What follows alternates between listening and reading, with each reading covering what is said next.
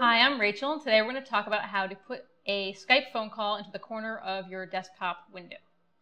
Why you might want to do this is because you and your Skype call are working on a project together and you need to look at your computer, like typing documents, maybe writing an essay together or something, or you're searching the web together or like planning a trip, so you guys both want to be able to look.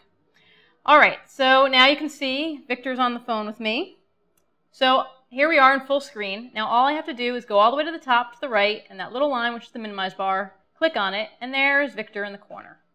And now I can go onto the internet, and we can go do our fantasy football team or something at the NFL.